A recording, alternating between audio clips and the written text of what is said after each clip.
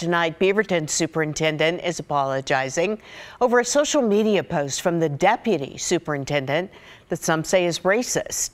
Steve Phillips retweeted this tweet calling for banning, quote, illegal aliens from our country and blaming them for thousands of deaths. A viewer sent us this screenshot of the post. Beaverton Superintendent Don Grotting sent a letter home to parents apologizing for the post and saying it does not reflect the standards and values of the district. His note continues, "We are committed to ensuring all students have every opportunity to reach their potential. Our staff works hard every day to support our wonderfully diverse students and families, and we are committed to learning from our mistakes and continuing this work." We did reach out to the district tonight for more information, but we have not heard back.